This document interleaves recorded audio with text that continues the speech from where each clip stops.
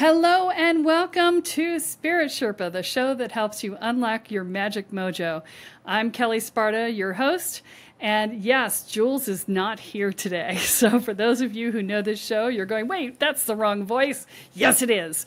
So, but I have Kathy here instead. So if you've been a long-time listener, you're going to know that. But before we do that, let me finish the opening discussion because, of course, I don't have it in front of me because I don't normally do this. It's not my job. Anyway, if you're new here, you should start with episode 1. If you are an intermediate student or more, you should start with episode 98. And if you are an advanced student, start with episode 200.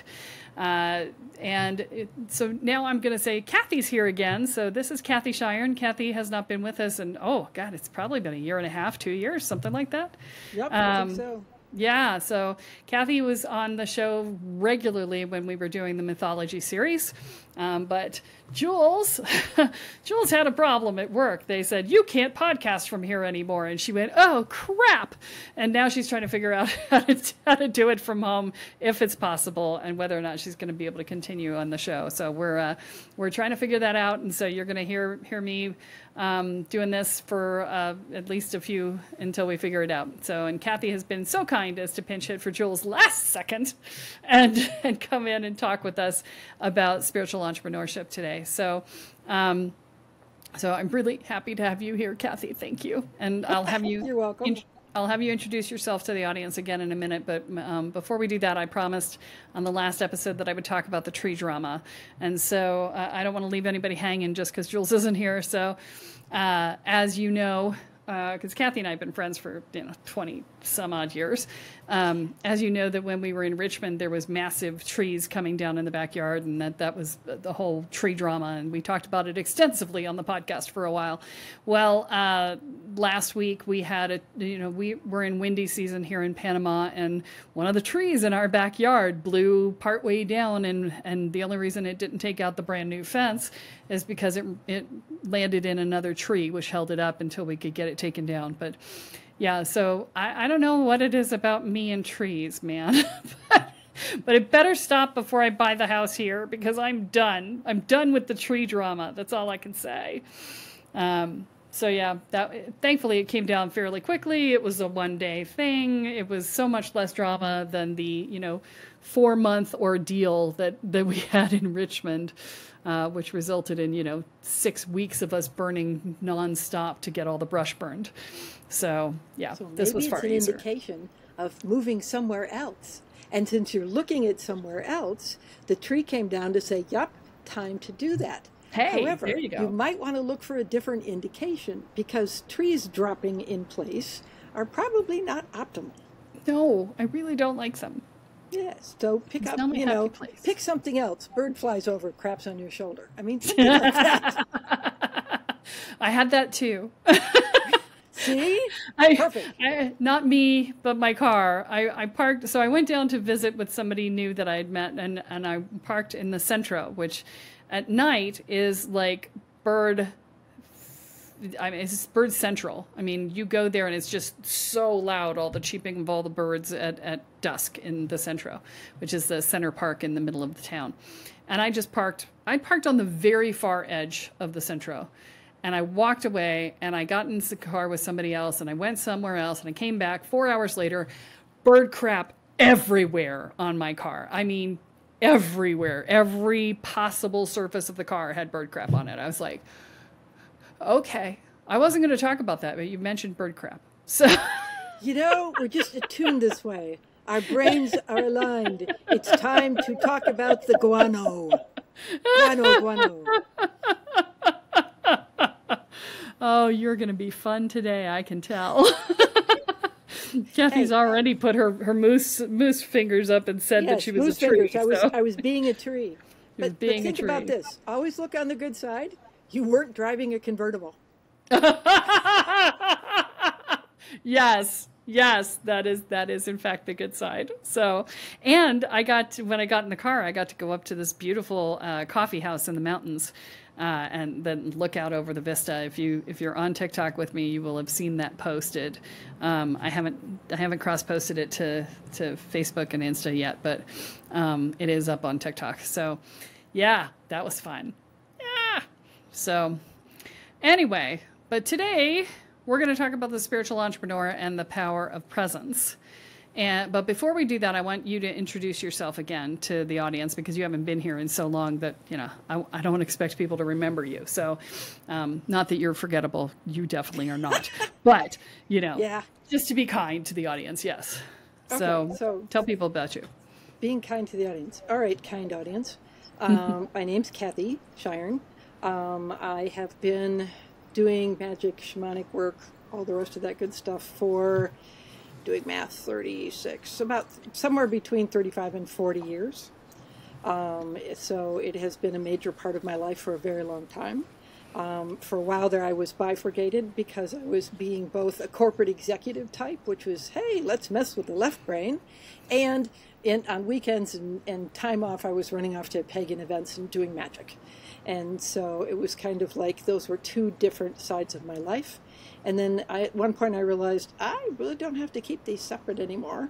And so I merged them back together and started using more, call them shamanic principles, in work-related things, which presence is one of those. I also did a doctorate in transformational dynamics, where I'm an official FUD PhD, and I got the doctorate in looking at change. I wanted to know how people made effective change. And I wandered through psychology and psychotherapy as a disciplinary area, and organizational transformation, and esoteric studies, and ended up looking at a particular ritual sequence on sovereignty, to see, to assess it from all these different disciplinary perspectives as to, was this effective, was it not effective, were outcomes predictable, et cetera, and deriving actually a framework for how to make powerful transformational events or actions. So that was fun. It took a long time. It scared my PhD committee to death. They turned over 3 times. They're like, you're changing people. I'm like, yes, that's the intention. That's the point. That's the point. Exactly. Transformational event horizon. Run away if you have to. And they did. And they did, yeah. Yeah. The ones that stayed at the end said, well, working on your PhD with you changed us. And I'm like, duh. Yes, that's the point. Hello, McFly. Yes. It's been a fun ride. I've used the principles, shamanic magic, all the rest of that stuff in my life for a very long time, and have a number of, in fact, I can't think of any of my friends who are not in some way or another connected to magic. Yeah. Because it's, once you get there, once you understand it, once you're working with it, you really want to hang with people that get that kind of energy. Yeah. And can ride the wave with you. Yes. Or at the very least be able to navigate the wave to you. Yes, that's it. Yeah. Sometimes we don't ride the wave together, but we often will look at the wave and go, tsunami coming, get down, right? Tsunami coming, get the board. Get the board, baby, get the board. Yeah. Get the board. Yeah. Yep. Yeah, being friends with shamans is it's a really interesting life. I keep introducing it to people too. Like, I got an accountability partner 10 years ago. And so I've been slowly talking about things about, well, she's got this surgery coming up. Well, I'll send you some good juju. We talk about this and that, and the other thing. And she's like, oh, okay. So it's the people 10 that are years, around you're me, more patient than I am. Well, it's water torture. Drip. Yeah. Drip. Yeah, it's like that. Yep. So the thing is that Kathy and I have been working together for years. I mean, we were business partners for a while. She works in the company with me now. She co-leads the Woo You program with us, with me, and will eventually, when she gets her ass down here to Panama, she's the reason I'm in Panama, by the way, guys. When I said I need to get out of the country, she said, "How about Panama?" I was like, "What the hell is Panama?" Right? So it's all her fault. And thank you very much. And You're welcome. so when she gets her ass down here, we will be doing retreats together again, and doing sort of the transformation style retreats as opposed to the workshop style retreat that I'm going to be doing in November here in Panama from November 8th to the 14th, which is Adventures in Energetics. And so we're going to be doing that here. There's only 20 beds available, so I will have a maximum of 20 beds to fill. And so it's going to be an intimate environment, and I'm super excited to do it. And I've actually gotten pricing on it. So I'm not going to tell you what that is yet because my students get first dibs, and you guys are only going to hear about it if the students don't fill it up first. So that's how I do it, is I want my existing clients to get first dibs on everything. So if you are interested in the retreat and you want to learn more about it, make sure you join the newsletter. It's at the bottom of the page. You can fill out the newsletter, or you can follow the link in any of the show notes to the Boundaries for Empaths download and get that for free while you join the newsletter. And then you'll get informed as soon as we make the event available to the public. I don't do early bird specials. The way I do it is the first people to sign up get the best rooms.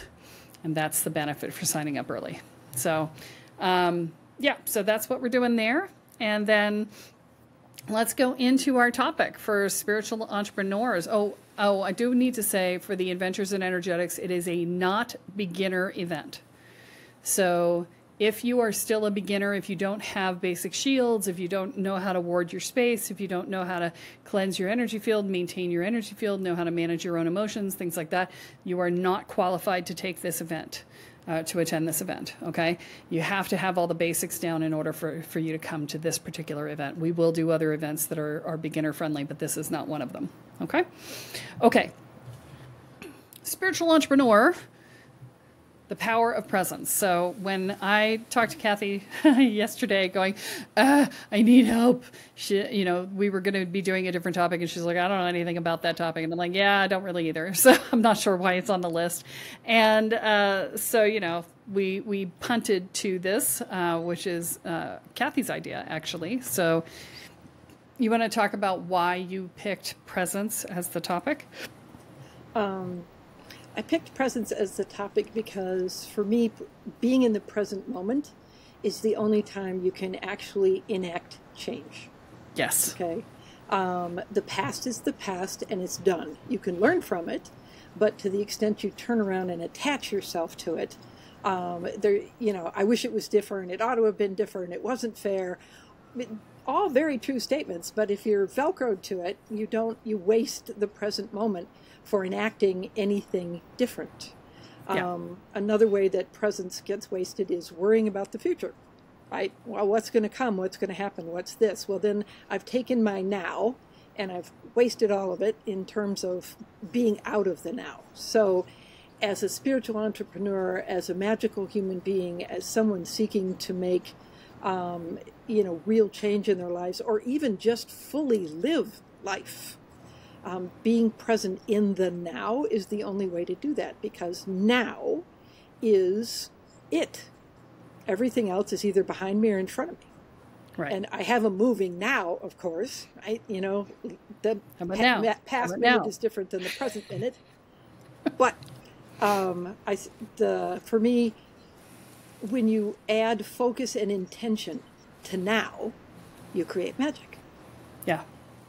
Well, and this is one of the things. I was actually talking to a group of my students, my spiritual coach certification students, earlier today, and I was discussing the centering, right? Centering being the point of stillness within, right? And the difference between centering and grounding and going up into spirit through your crown chakra and all of that. And so I kind of feel like we have to talk about that to talk about this, because presence evolves into that no matter what. If you're gonna try and use it to do magic, you have to go from presence to stillness to magic, right? To focus to magic, right? And so when you are grounding, you are connecting into the earth, and into something outside of you. And the same thing is true when you go up through your crown chakra and connect to the universe. It's something outside of you. You're doing it from a place of duality, right? So I am an entity by myself, and I am connecting into things outside of myself. When you are centering, you are coming into the center of your beingness, which is the part of you that is the all that is. And so you are now connecting through the non-dual state of yourself, which is the all that is. And so you're connecting into everything through connecting into yourself, because you are everything and everything is you. And so that's in your center. And so that when you come into your center, you inevitably, because if you're starting in presence is just being in the now, right? So no future, no past, being in the now. And then you come into your center where you're connected to the all that is, which is all time, actually, too. So you're in the present moment and in all time at the same time, because you're in the all that is. And so then it doesn't actually feel like that, so don't freak out. So you don't have to worry about that.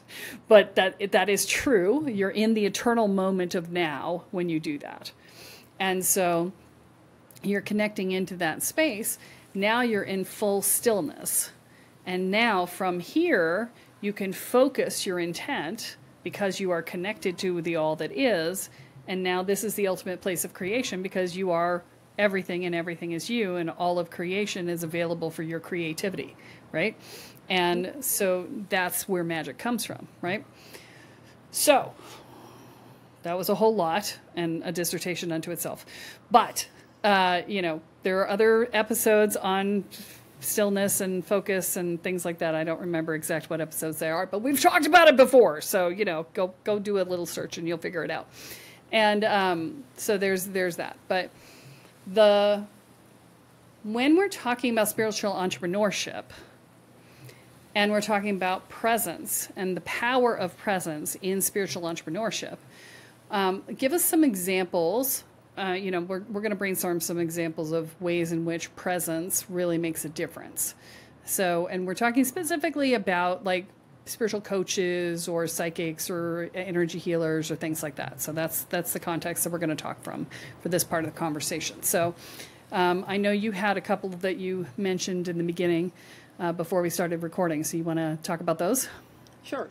In terms of like if I'm in a coaching session, spiritual coaching session, okay, if I'm thinking about yesterday, tomorrow, or if I'm even in my head about asking myself, how do I be of service to this client? I'm not being present to the moment with them. So if I'm present to the moment with them, all my chitter-chattery stuff is out of the way, right? It's not impeding the energetic connection between me and the client, which means I'm hearing at multiple levels.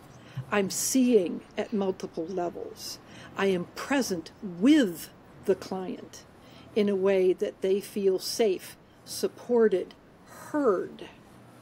And in those moments, you can tap into things that they're like, oh, how did you know that? Right? Yeah. And or you'll pull a random, quote unquote, random thing example, and they'll be like, oh my God, how did you know that was what's going on for me? It's like, well, I'm tuned in, right? Yeah, but you can't be tuned in if you're not present to them in that moment. And observational, even being present in the observation, like somebody who sits there with their feet up on the chair. Ooh, problems with grounding. Yeah. Okay? Problems with anchoring, problems with feeling safe and supported because they're holding their feet up in the chair. They can't keep them on the floor, okay? Because that isn't an okay place to be. We got to pull up. And that's just one interpretation. I mean, I'm not saying every time somebody has their feet in the chair, that's what's going on, because you have to be with them. You have to be present with them in order to get the fullness of what's going on. In traditional coaching, people listen, right? Yeah. In spiritual coaching, you're still listening, but you're listening on all kinds of levels. Yeah. And when you're present, you're listening on the energetic, you're listening on the mental, you're listening on the emotional, you're listening on the spiritual. You're taking all that in so that the coaching, the support, the healing that you can offer your clients is really of a full spectrum kind of place. But you can't do that if you're not present with them. Yeah.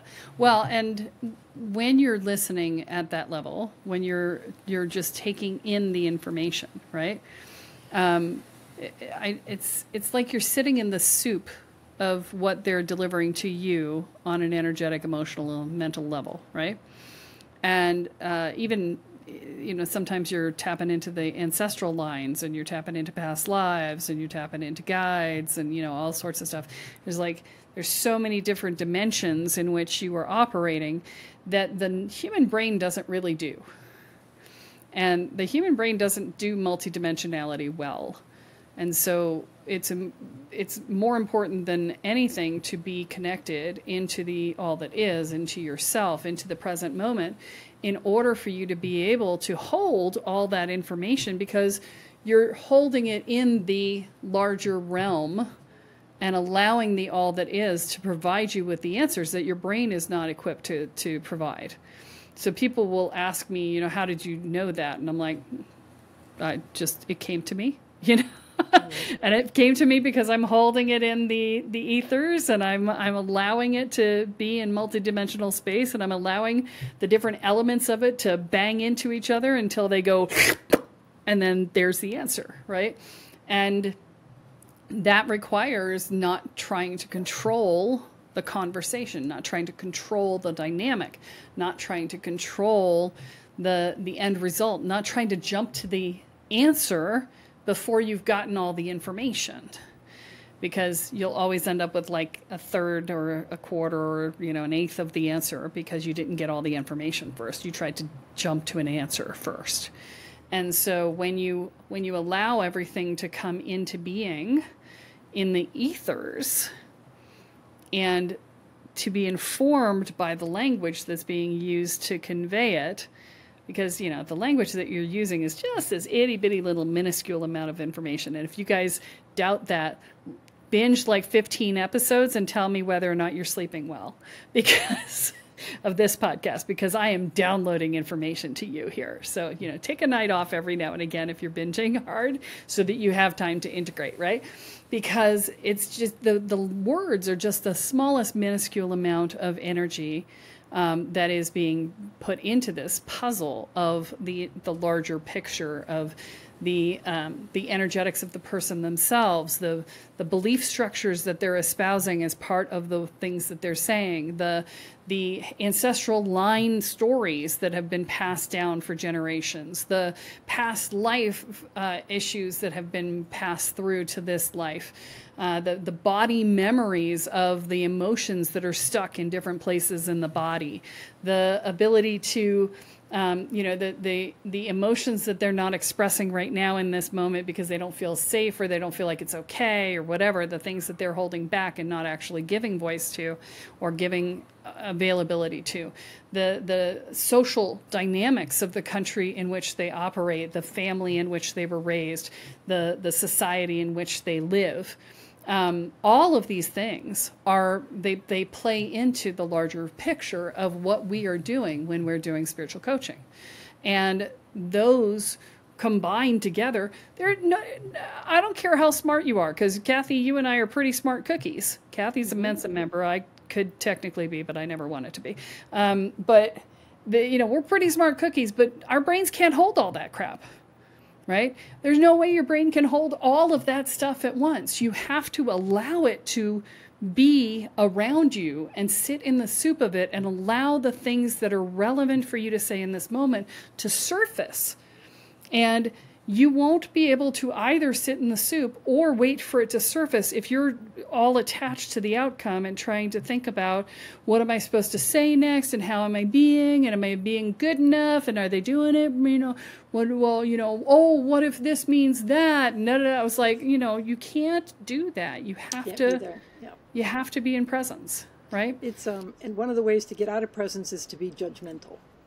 Yes. Because judgmental steps you out of presence and into judgment. Yes. And it's judgmental on the client, judgmental on yourself.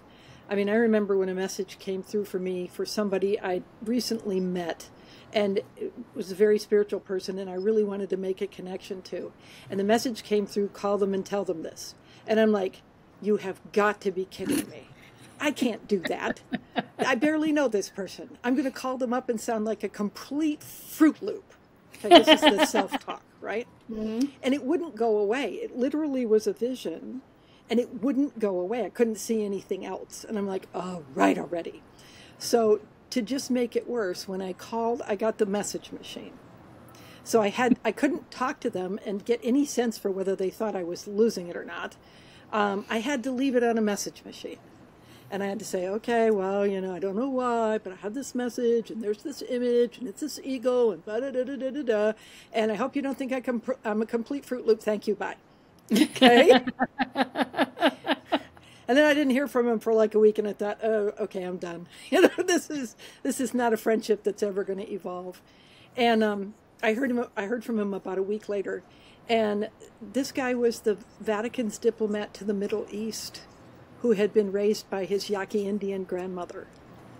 Okay, so, and he was having a problem with a cardinal in a particular area, and that vision was the answer through Yaqui interpretation, which I didn't even know.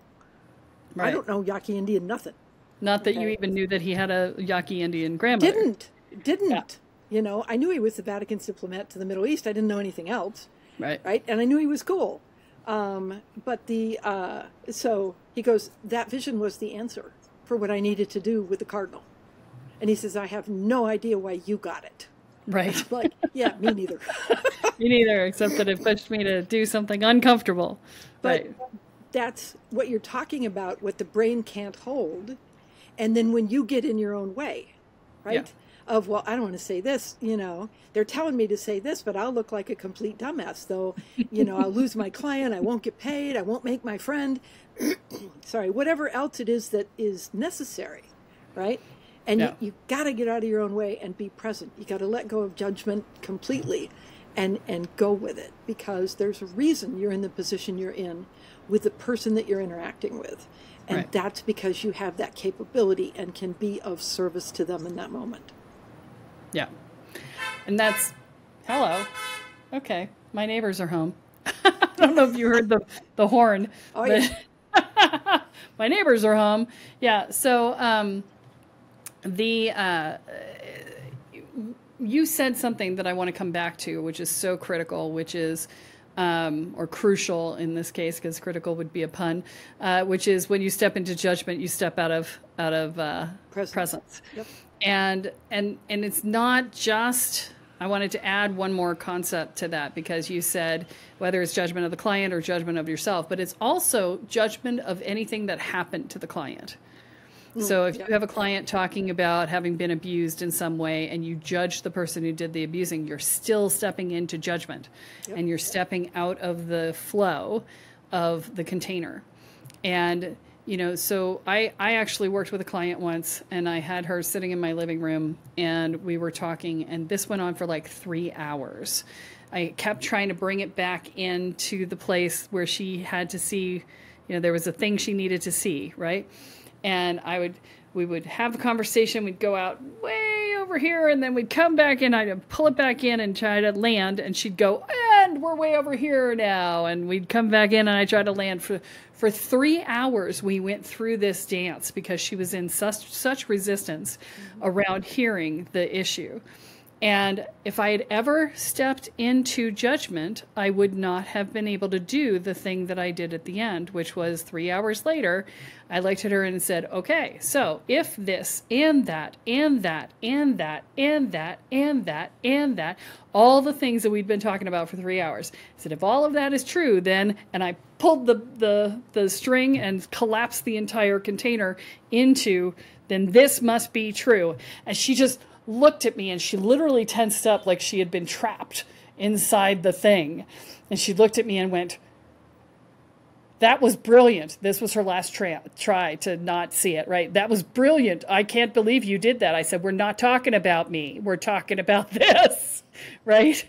And she was like, oh, okay. And I'm like, this is the thing. And she's like, okay, that's the thing. But it's still brilliant. Okay, you can talk about the brilliant, but after you say you get the thing. And she's like, yeah, right. But that had to happen, because she was, again, the smarter the person, the more difficult it is to get them to where they're going, because they will come up with way more avenues to get out of whatever it is that they're in when they're in resistance, right?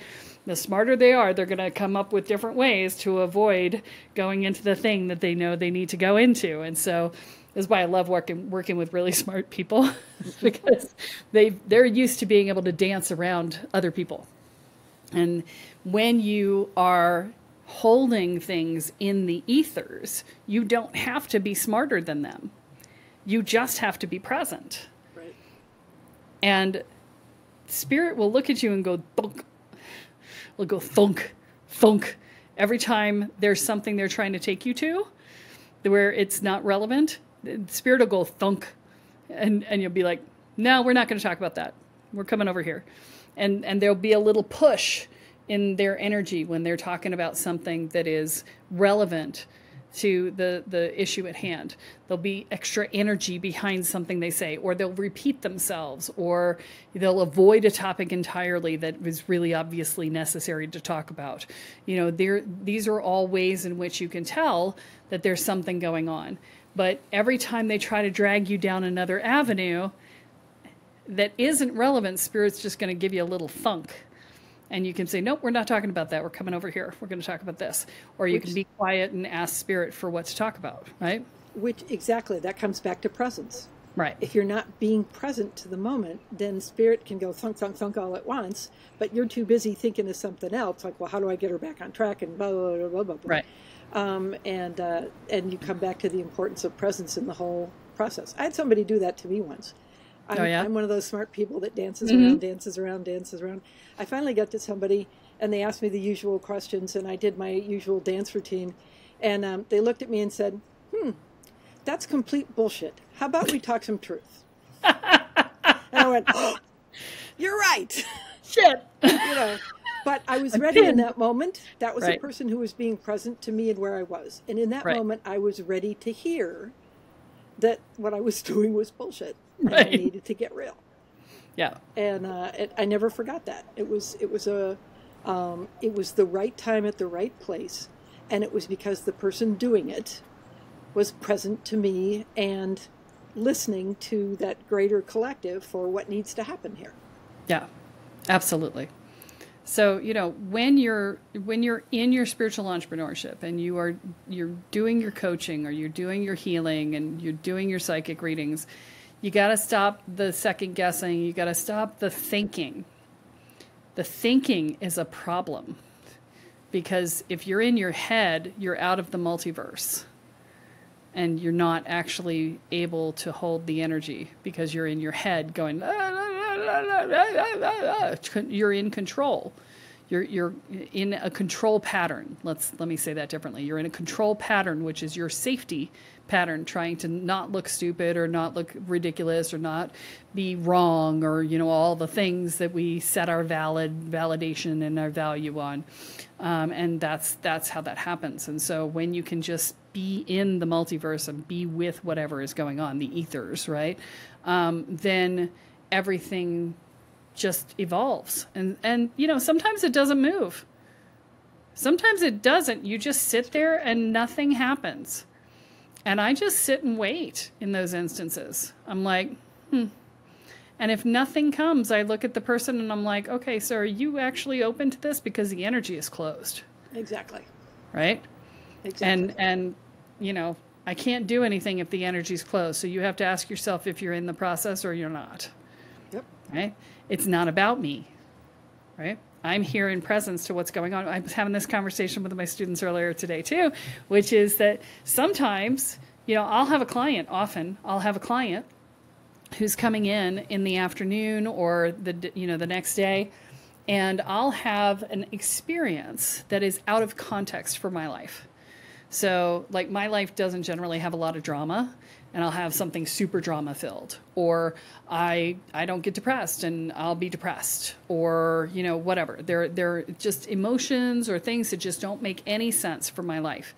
And I always know that I'm like, oh, that's about my client coming in, because they're tapping into my energy because they're anticipating coming to see me, and all my clients are empaths. So they all come and tap into my energy and leave us a smear of whatever is going on for them.